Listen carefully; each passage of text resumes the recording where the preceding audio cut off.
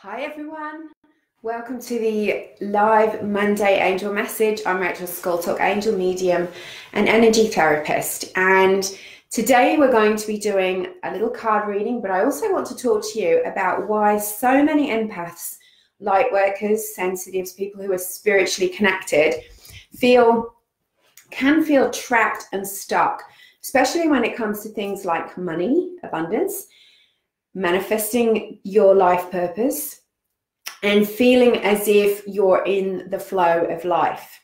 Now, do you feel like that sometimes, that there is an obstacle in your way? And it could be fear of what could happen. It could be fear what could happen if you make a change. You know, if I make the change that I want to make, maybe people won't like me, maybe my partner won't approve, maybe I'll lose money because I'll be running my business instead of working for a salaried job. So you keep yourself stuck in that place of always procrastinating about making the change because there is a fear that's in between. And that fear, you know, I class all the fear emotions as being self-doubt, insecurity, lack of faith, feeling not good enough, fear of losing, missing out, doing something wrong, guilt. All of the negative emotions come under the same umbrella as fear. So there are only really two energies in this universe, in this world. There is fear and there's love. And love covers the emotions like gratitude, peace, excitement, joy, happiness, love, high vibrational energy. So you're much more in the high vibrational, and when you're in those emotions, you're in those thought streams, those vibrations, you find it much more easier to speak to and hear your angels, your own intuitive inner guidance. You feel you're on the right track, you see lots of signs, you get lots of synchronicity, and life just flows. But when you're in the lower vibration of fear, all of those emotions I spoke about and those thoughts about what if something goes wrong, catastrophic thinking, those fear emotions can be keeping you in the lower vibrations. So those are lower vibrating thoughts. So in the lower vibrations, the energy is much slower and it's much more, it's like wading through mud. So the obstacles that you think about, like, I can't do this because this might happen, or I can't do this because at the moment it looks like there's not enough money in my bank account, or I can't do this because I'm afraid that I'm not good enough and that people will laugh at me. You start to feel literally the energy around you thickens and you start to feel like you're wading through mud. And that intuitive flow, the flow of angelic messages, the signs aren't as obvious to you because they're happening up here in the high vibrations and you're down here in the low vibrations. And look, this applies to anything, whether you're trying to heal something in your life, an illness, pain in your body, a relationship, you're trying to build something like your business, like maybe you're writing books and you want to be published, or you want more people to see your message. Whatever it is that you're doing or you're dreaming of doing, you need to be in those higher vibrations, those higher, more divine emotions, in order to get the guidance, to get into the flow. And so even emotions like worry, you know, what if this happens, or I'm worried about my loved ones, or I'm worried that this illness won't heal, or it's something else. Those things become your obstacles. And the more energy and attention you give them, the more you get stuck in the lower vibrations. Fear, negativity, sadness, worry, and the more you make them a self-fulfilling prophecy. So, and it makes it harder for your angels, your guides, to come in and lift you out of that, because whilst they're there with you all the time, there is a bigger gap between you and them because you're in the lower vibrations of fear. And so it's obvious to me as an energy worker that in order to overcome our obstacles, the very first thing that we have to do, whatever our obstacles are, is to start to climb that energy ladder out of the lower emotions and the lower vibrations and into the higher vibrations. And one of the ways that we do that is by releasing the thought energy, because everything in this world, in this universe, is energy. And every thought, every solid object, your body, you are an energy being. So we can start to release the thoughts, the fears, the concerns that we have, and give them to the higher vibrations like the angels and calling on divine spirit in order to transform and transmute those emotions. So you have to do the healing work. You have to say, right, I'm ready to release these energies that have been holding me back. I'm willing to change my thoughts and stop insisting that I have limitations. Stop insisting that I am beaten down by the obstacles or the challenges of the past.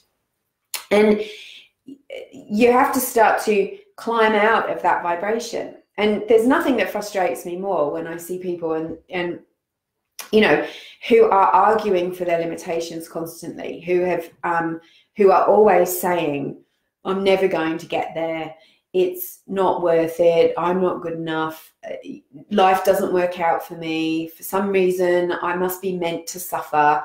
That is down and out moaning myrtle stuff. That comes from the lowest negative vibration that you can call up in your own consciousness. And that is a sign that you have to take. If you're believing those things, there's a sign that you have to take responsibility and start to change that energy. It is a sign that you believe yourself to be powerless, that you believe yourself to not have the access to divine spirit, to your own soul, and that you don't believe that by changing yourself, anything can change. And there's two reasons people do that. One is maybe they've been utterly beaten down by a lot of experiences in life. They're carrying that heaviness with them and they haven't done enough work. And believe me, I've been in places like that, and I've also seen it enough as a healer that sometimes the energy does get too heavy for us. And we need a little bit of help in order to shift that energy. We can't do it all by ourselves. We are not meant to do everything by ourselves, not by any stretch of the imagination. So that could be one reason why you get into that negative self-talk, and when negative self-talk becomes what comes out of your mouth to your friends, to your family, to strangers, to people on Facebook, to Instagram, on social media, then that's when there is a great big red flag going off, and you have to pay attention to that. Because if you are doing it in here, it's bad enough. If you're doing it out there, you're literally projecting your negativity. You are cementing yourself into that negative place. Now, there is a little bit of a disclaimer with that. If you go to a therapist, if you go to a healer, if you talk to a friend and say, I really need to get this off my chest because I need a bit of help and I'm willing to change, I want to change, I just don't know how to. That's a healing process. You are saying, I'm stepping out of this bubble of negativity. I'm stepping out of this bubble of self-punishment and negative vibrations that I'm creating. And I am going to reach out to a social worker, to a counselor, to a therapist, to my doctor, to my best friend, to my sister, my brother, my mum, whoever. You're going to step out of that with an intention of healing. That is precious. And whether you speak it aloud, it doesn't matter, because you are supported in this golden light of this person wants to heal. And that's when you'll start to see a change. But if you are speaking it and speaking it and speaking it and you're repeating it, and people are saying, giving you advice, they're giving you numbers for healers, they're making suggestions, and you're not taking it in, you're just sitting in it. Poor me, poor me, poor me. I'm sorry for myself. This is bad, this is bad, this is bad.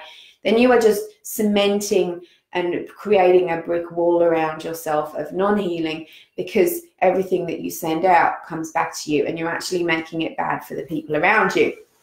And you need to hear that and start to take action. And it's meant with love, right? Because when you sit in the I am, poor me, complaining, and not doing anything about it, then you are creating your own problems. And ultimately, it will come back at you in some way. It is coming back at you because you're not changing and you're keeping yourself stuck. And so to some degree, we've all been there, right? And to some degree, we've all experienced a moment where you have said something and then you've thought, I've heard myself say that 6 or 7 times. I was laughing with somebody recently where I had noticed earlier this year that my preemptive text was saying tired, but when I was writing I am. And I was like, oh my God, I've got to do something about that. It's coming up in my preemptive text. And I was anemic. No wonder I was tired. So I went to see someone about it and got it fixed. So there's a point where your angels and your own spirit, your own soul is trying to get your attention. And it will get your attention by going, oh, hang on a minute. But if you push that away, you go, God, I've said this 75,000 times to the same people, and my friends look like their eyes are rolling back in their head when I talk to them about this. That's a sign. It's a sign. It's not for you to get annoyed with them. It's not for you to feel bad about yourself. It's just a wake-up call of like, okay, I've got to go get some healing. I've got to get out of this place of insisting that I'm limited and move forward. Because arguing for your limitations is never, ever going to get you where you want to go. It will get you in a certain amount of attention, but it won't be the kind of attention that lifts you up and helps you feel good. It actually attracts the wrong kinds of people to you. So the one way that Lightworkers, empaths, sensitives, people who are connected with the light, you really feel like you understand spirituality. You feel connected to angels. You love crystals. When you read a spiritual book or a message, it lifts you up. You feel that connection. And deep down, you know that is part of who you are and what you're meant to be doing here on the planet. And for some people, it's part of your life purpose to do it as a career. For other people, it's not so much your career, but it's going to serve you in another way. But what I've noticed over the years is that it's the focus on the obstacles, on the problem. So many Lightworkers, for instance, will say, I know I'm meant to be a healer. I know I'm meant to be a psychic. I know I'm meant to share my gifts with the world. And when they say but, they talk about the obstacle. I don't want to leave this job I don't like because I'm scared I won't get enough money. I don't want to do it because I'm scared of what my family and friends will say. I don't want to do it because I don't know if I'm good enough. And instead of moving through that becomes the boulder, or almost like a rubber boulder that every time they hit it, they come back again. And it's a cycle. They come away from it and then they go, I really want to do this, I really want to do this, I really want to do this, hit the boulder and come back. So whatever that rubber boulder is for you in your life, what I want you to know, what the angels want you to know, is that when you focus on the barrier, when you focus on the obstacle, then you will always stay in that cycle. You've got to no longer focus on the obstacle. You've got to see what's behind it. You've got to take a step anyway. Remember the saying, if it's going to be, it's up to me. In order to remove that obstacle, you've sometimes got to act as if it's not there. Because, it's the same as saying, feel the fear and do it anyway, I guess. Because the obstacle is never going to go away. You probably will never find out what your friends, family will say until you actually step into it. And then you'll probably realize that you love doing what you want to do so much that it doesn't matter what they say. And then eventually, like what happened to me, friends and family stopped saying what they said and they've started to accept it. And some people even love it and are interested in it. But that took a long time. But if I'd have stayed back there in, I can't do this because everyone's going to laugh at me, then I wouldn't be here today talking to you. That it's the focus on what you think is the barrier that is keeping you back. And if you keep focusing on that, whatever we focus on grows, doesn't it? In our minds, in our thoughts. We add our anxiety to it, add our guilt to it, we add our self-worth issues to it, and we always see the barrier. So if you want to manifest the money, you want to manifest your career, you want to manifest a lover, whatever it is that you want, if you suddenly go into, which your brain will do, your mind will throw up, this is the obstacle, and you focus on that. And what most light workers will say to me when they want to be a healer or they want to get into their spiritual business, they'll say, I will do it when. I'll just do one more qualification. When I've fixed myself and my issues, that's when I will do it. When I grow my confidence, that's when I will do it.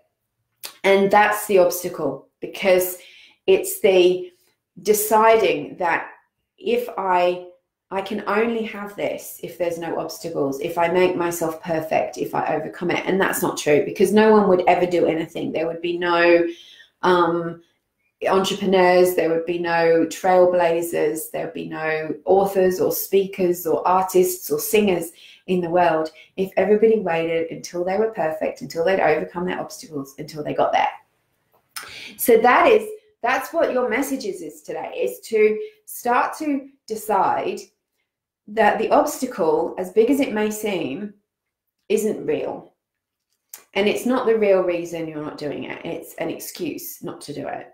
And to go forward anyway, and to start imagining what it's going to be like to be doing what you want to do, achieve, manifest the money, buy the house, receive whatever it is you're asking for, with having just done it and not thinking, giving so much energy to the obstacle, give energy to what I'm going to do. Somebody asked me today about the angels and how we can thank them. You know, I totally get that. Like, I don't know what I would have done without my angels intervening in my life so many times over the last 20 years, since I became more conscious and aware of them and asked them for their help.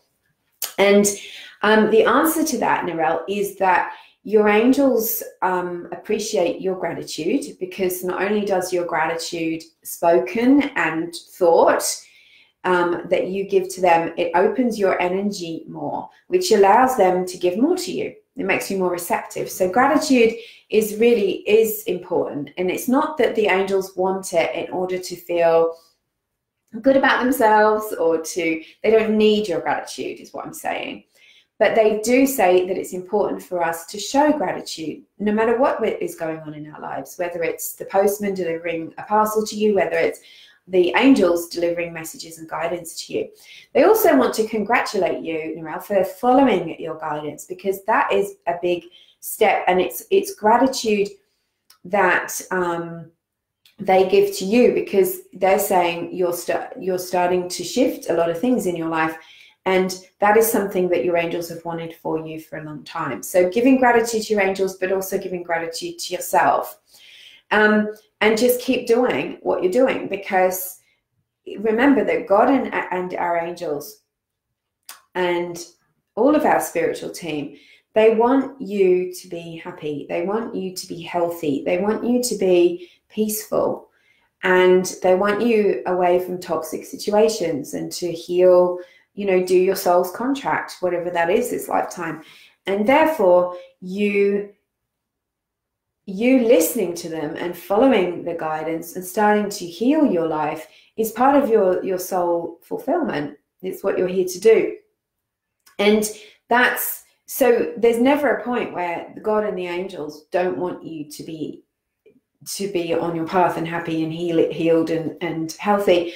That they're always working with all of us for that. And so that's really what we're all here to do. Like, okay, they're not as visible as we are, but they're on this mission with you. It means as much to them as it does to you.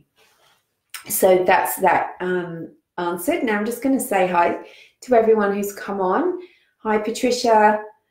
Nice to see you again. Shell. Hi, Trish. Ida. Morning, Brooke. Hey, Trisha. There's two Trishas. Or a Trish and a Trisha. Hey, Angelina. That reminds me of Illyrio. Thanks, Angelina, for hopping on. Kate and Jody and Tyler, lovely to see you here. So I have a lovely announcement for you before I pull the cards, is that I'm going to start the 10-day a 10-day challenge tomorrow. So this is going to be about helping you to get in those higher vibrations with the angels. I would love you to share this video, or I'm going to put some content up later letting people know about this 10-day challenge. So I'm going to do a video every day, shorter than this, and I'm going to be talking about a different subject around energy, therapy, self-care, energy, healing, protection, helping you to shift lower energies and get to that higher vibration that we talked about, those emotions of love, peace, gratitude, contentment, manifesting abundance, helping you to understand yourself better and get into those higher vibrations. So I'm calling it a 10-day challenge. The challenge for you is to come on and watch those videos and share them. And the challenge for me is to do a video every day for 10 days. So there might be days, like some days I've got very strong boundaries around my Sundays about not doing work unless I'm doing a workshop particularly.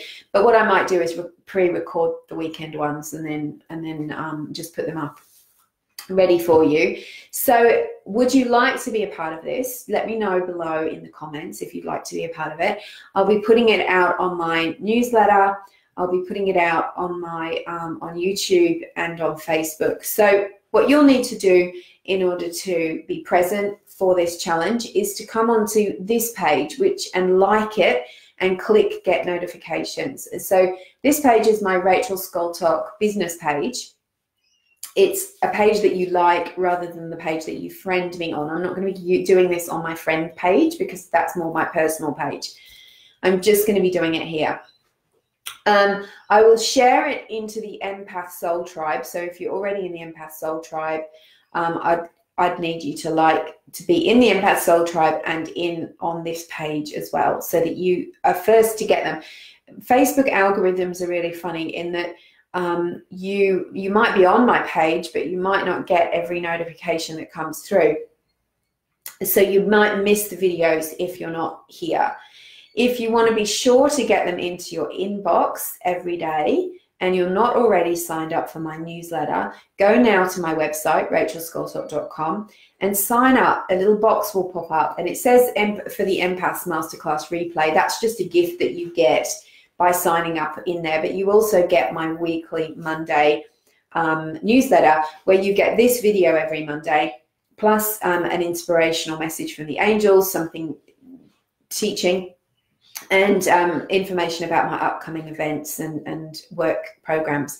So if you're not already signed up for that, I'd suggest that you go and sign up for that so that you can just watch these videos at your leisure and you can keep them in your inbox so that you can watch them again. They're going to be fairly short, talking about angels, energy, working with your spiritual guides, bringing more positive energy into your life and helping you to stay more connected to that higher divine spirit. So if you'd like to be a part of it, you're most welcome. I'd love you to be there. I really want to reach more people, obviously, but it creates a great atmosphere when there's a lot of people online at the same time and we're doing these videos together. So if you've got spiritual friends, I'd love you to invite them. To this, I'll be giving some free stuff away as well. So I'll be giving some of my free meditations. I'll make them available to people who are involved in the challenge only. So invite your friends and share it on your pages, and I'll start tomorrow. And you'll be able to pick up those videos every day. So I'll do it as a live, but you can watch the replay if you're at work or if it's your nighttime over the other side of the world. So thank you so much. Now I'm going to pull you a card for today, and just to get us into the week ahead. We've had some really full-on energies happening, and it's really important that we don't just talk about spiritual stuff, but that we connect, that we make it a little bit of our way of life, because when we're going through a period of intense awakening, and it's becoming more and more obvious who's awake and who isn't awake. And what I find sometimes is light workers can sort of step in and step out, step in and step out. And at this point, it's like the energy can throw you around like it's like being on the rapids of a river. So the more connected that you stay to your spiritual path, the more of these beautiful energetic downloads that you will get that help you with your energy, that help you with your guidance. Just like Narelle is getting lots of guidance at the moment, and her life is really healing up because she's been getting this angelic guidance. It's about doing a daily practice. It's about staying connected and not just going, okay, yeah, I know about all that, and I'm just going to go back to my other habits. It's about allowing, once you've recognized that there is a spiritual world, that you are a spiritual being having a physical experience, it's then about following that path, because otherwise nothing changes. And in fact, it can get a bit harder, because if you're on a spiritual path but you're not really listening, that throwing down the rapids without a canoe can feel even worse, because spirit is saying to you, like, hey, we're knocking on your door. We've tried to wake you up. You know we're here. You know about your thoughts creating your experience, but you're not listening. And so therefore there's no excuses anymore, because you already know about the right way and you're not listening. And so it becomes harder, because spirit is trying to pull you back into the light. So recognize that no spirit being or angel from the light is punishing you if you're going through a hard time. God doesn't punish. That's a load of rot.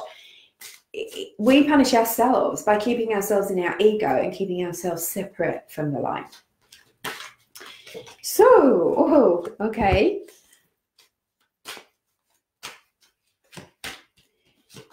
Yes.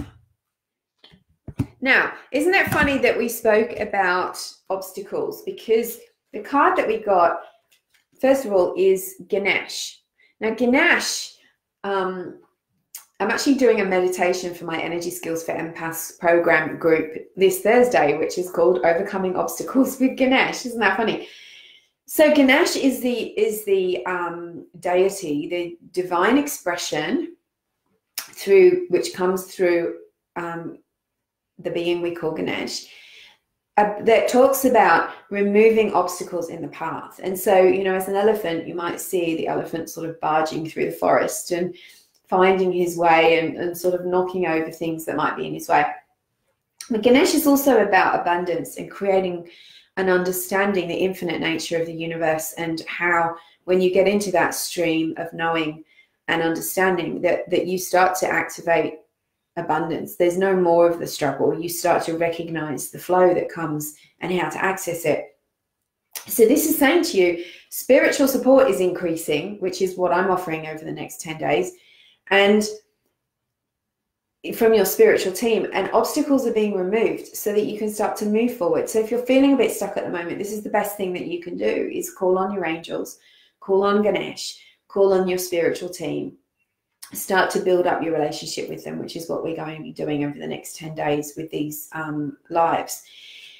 The next card is Kuan Yin. Now, Kuan Yin is all about compassion, care, seeing things from a softer perspective, you know, and that includes yourself, not beating yourself up for the mistakes of the past. Like, what is that about? There's no need to do that. Choose to be a force of love.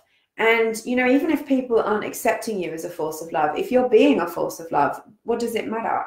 Like, the love is there. Like, it's there, and people can take it or not take it. But you have to be confident in yourself and not need that feedback.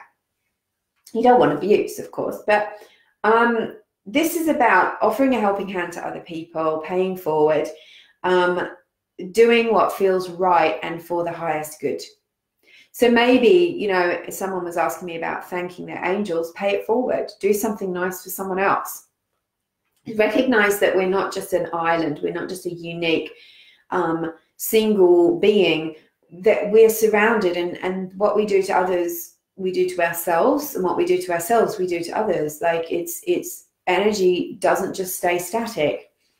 This is about moving you out of an old vibration and into a new one. You have to move. Isis is the final card. This is the outcome card of doing the work, removing the obstacles, calling on the spiritual being, getting into the higher vibration, is that the manifesting flow will start to happen much more quickly. Look at the power in that card. Your dreams, visions, and goals becoming a reality. So join me for the 10-day challenge starting tomorrow. There'll be a video every day. We're going to be making your goals, dreams, and visions a reality by following the spiritual work that we have to do. So I'm really looking forward to it, and I'm excited about it. But this is also, if you don't want to join the challenge, you can follow the guidance in these cards about being more compassionate to yourself and others. If there's someone that's playing up in your life at the moment where you're thinking, oh my God, why are they being this way? Try compassion. Don't try compassion in order to change them. That's manipulation, right? Try compassion from your own perspective to start to shift the energy. The energy might change for yourself and might not change for that other person, but with yourself, you'll feel it easier. Start to not look at your obstacles as being obstacles that are immovable. Start to think about what can I do anyway, despite the obstacle? That's going to move you through. Call on Ganesh. Then start to put some energy into your vision. Vision is so important. Your vision, what is it that you want to create? Your vision is everything. I am just about to put Uluru on sale. It's going on sale tomorrow as well. That is August 2020. And I'm doing it now because that means you've got 10 months to pay it off if you want to go on a payment plan. It's going to be a 3-day program. And in that 3 days, there's lots of space, there's lots of journaling, there's lots of meditation, there's lots of meeting with the Ananu people. We're going to be doing art creation. It's called Creating Your Sacred Vision. That's what I'm doing next year at Uluru, in the centre of Australia. That's what my retreat is going to be. If you're interested in that, please get in touch because I know this one's going to sell out. I can feel it. Quickly. So thank you so much. Hi, Aaron. JC, I'm looking forward to that. Thanks, JC. Appreciate that. I look forward to seeing you at the 10-day challenge. Hi, Aaron. Trish says, I think they've been knocking on my door for a long time. I think they have too. And it's about getting into this stream of love and light and ignoring those lower energy messages. So thank you, Ida. Thank you.